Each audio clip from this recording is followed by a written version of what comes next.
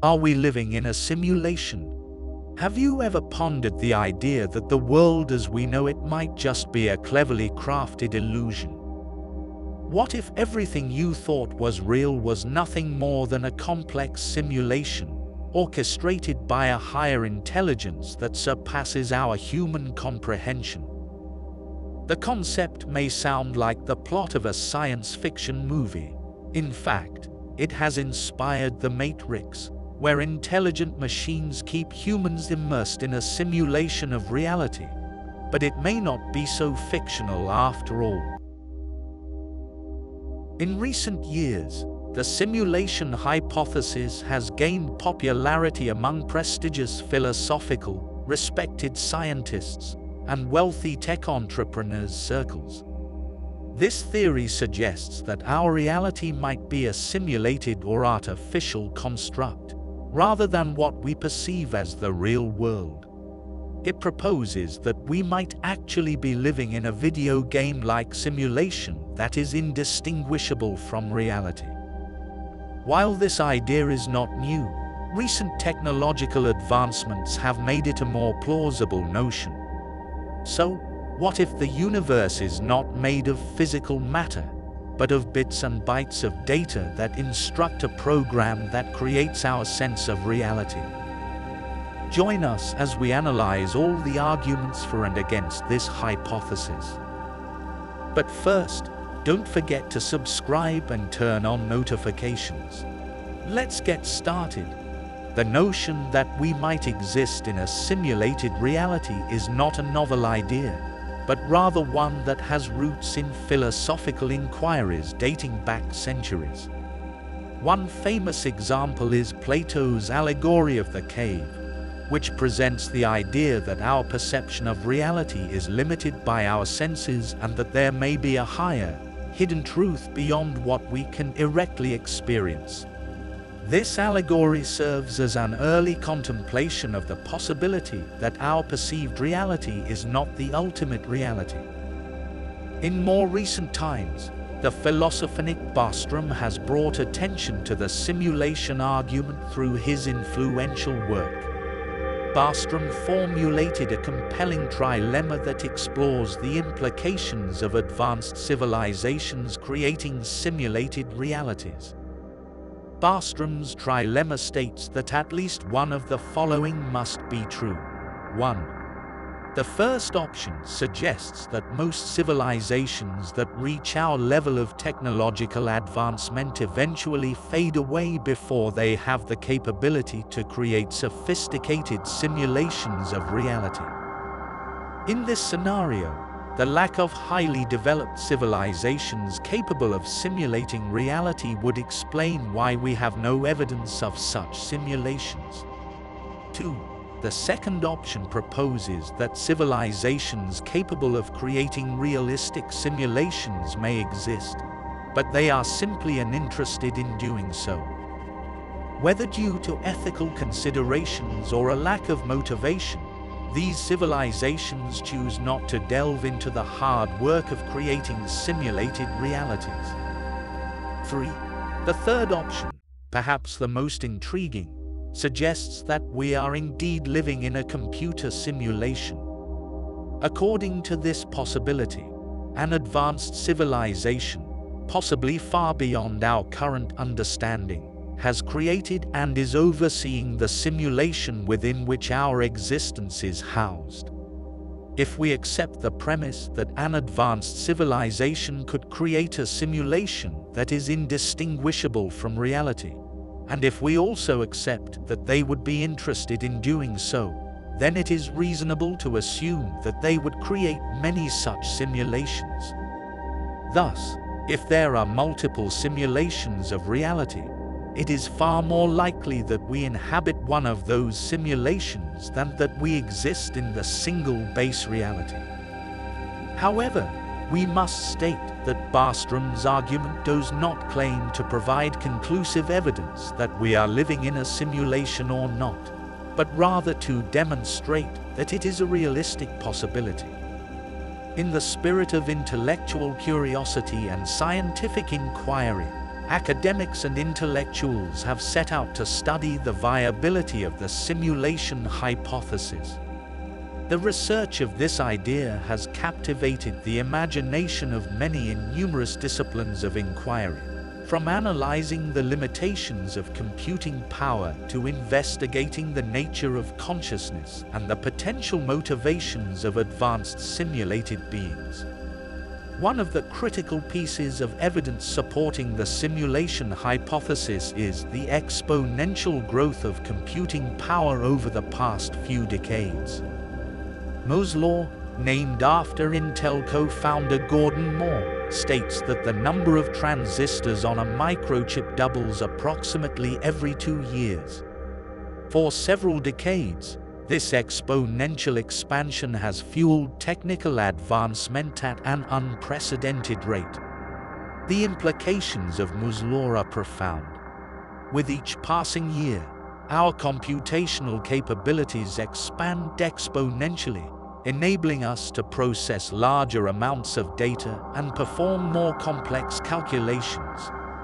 As computing power continues to advance, it raises intriguing possibilities for simulating intricate and realistic virtual worlds. We don't have to go too far. Consider the progress made in the realm of computer graphics. Video games and virtual reality experiences have evolved tremendously, becoming more immersive and visually stunning. The rendering of detailed and lifelike environments, along with sophisticated physics simulations, has become increasingly feasible due to the exponential growth of computing power. This progress highlights our ability to create and inhabit virtual realities that closely resemble our own physical world. Extrapolating this technological growth tendency into the future, theoretically, we may see a day when processing power reaches a level that enables the construction of simulations that are indistinguishable from our reality. If current advancements continue, it is plausible to believe that modeling entire worlds with intricate ecosystems, intelligent individuals, and rich dynamics will one day be possible. Virtual reality technologies have made significant advancements in recent years, giving us a glimpse into how immersive simulated environments can become. Although current VR systems are still far from being indistinguishable from reality, they showcase the potential for future technology to create fully convincing artificial worlds. So far, VR technologies have revolutionized the way we explore and interact with virtual worlds.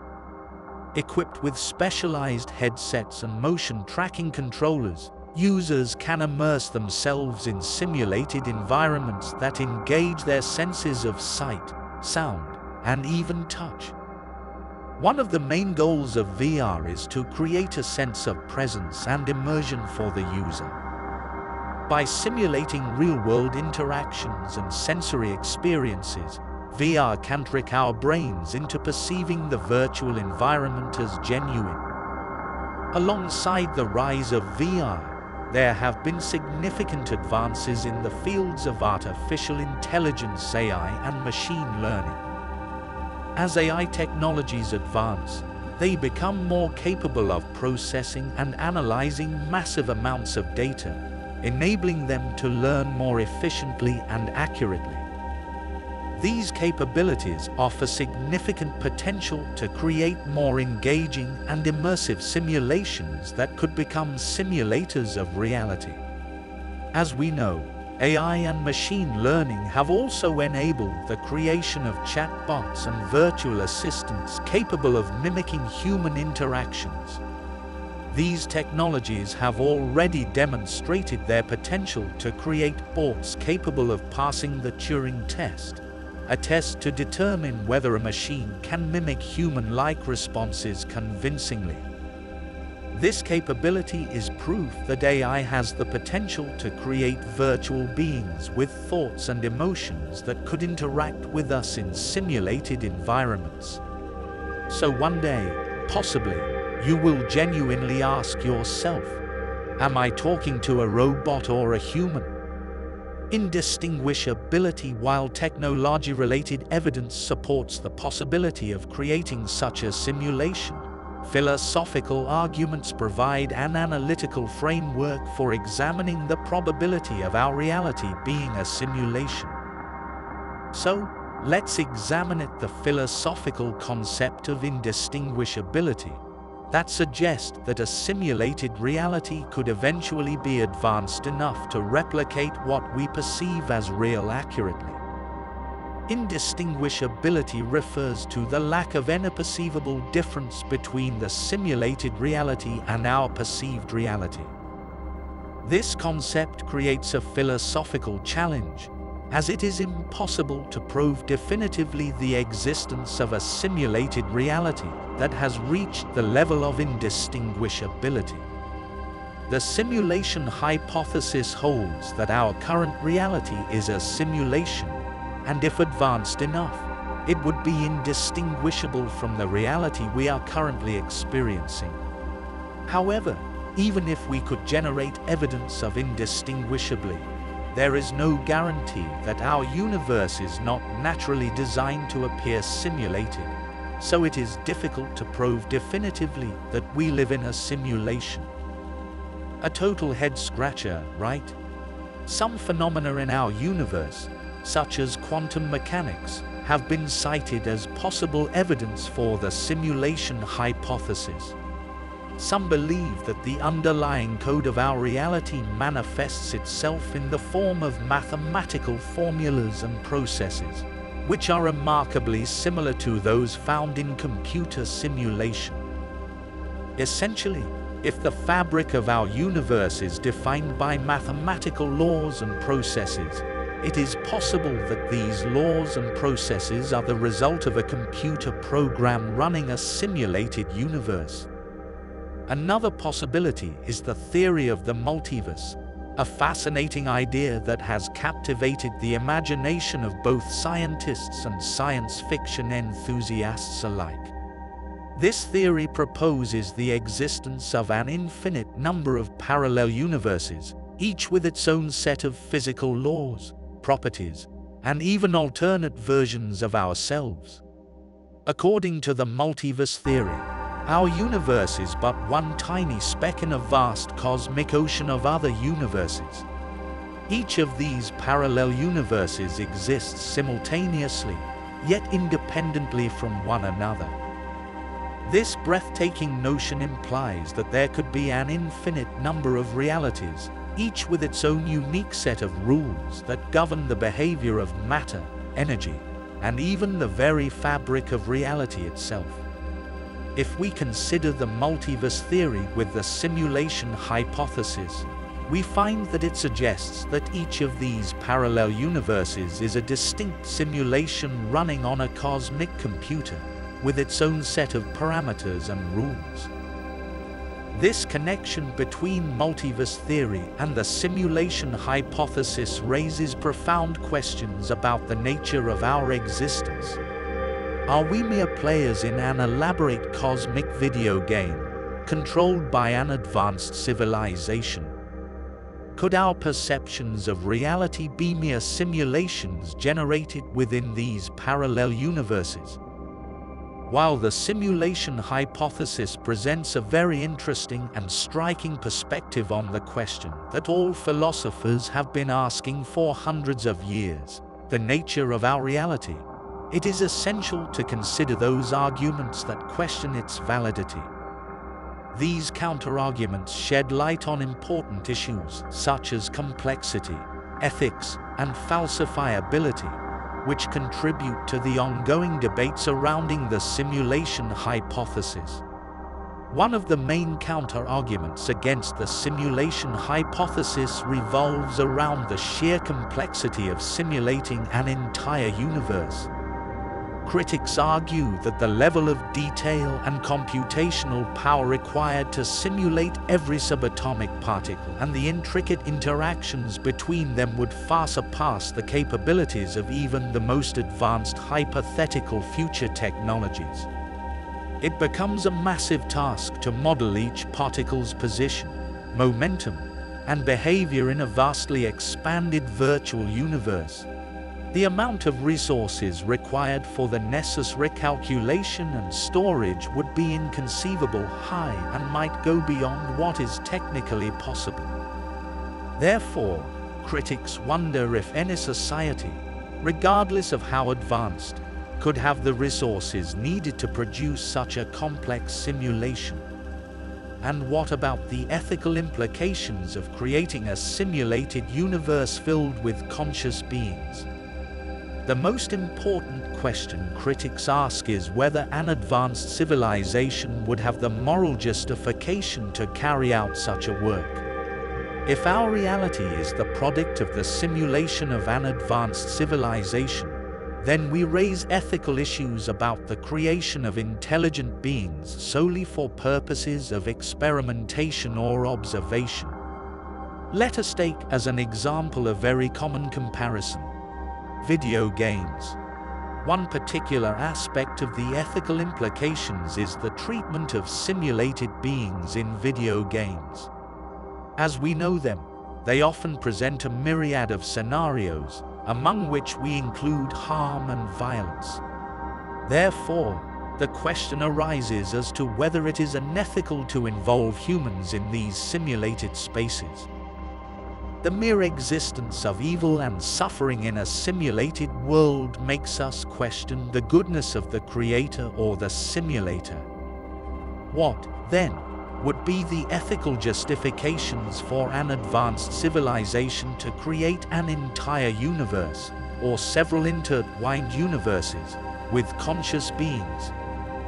Finally, the concept of falsifiability presents a significant challenge to the simulation hypothesis.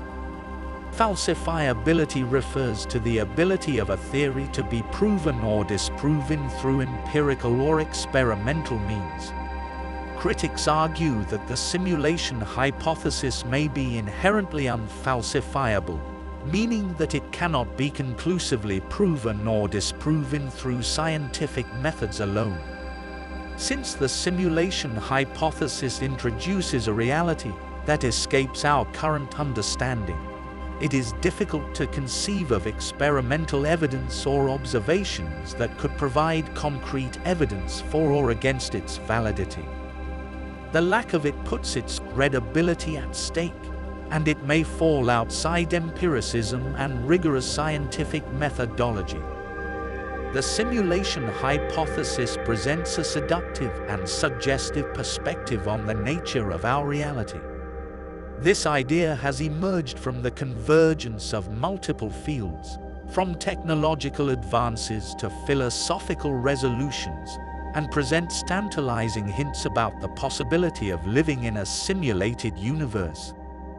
However, despite the intriguing evidence, empirical data to support or refute this idea are still lacking. To create an entire universe from scratch, to meticulously simulate every particle, every interaction, every nuance of existence, is a feat that seems beyond the realm of possibility. The enormity of such work, coupled with the ethical dilemmas it raises, casts doubt on the plausibility of a simulated reality. And yet, the complexity and captivating nature of the simulation hypothesis hint that impossibility may not be the only outcome. Beyond abstract observation lies a deeper truth. The exploration of the simulation hypothesis has unleashed a torrent of new avenues of understanding.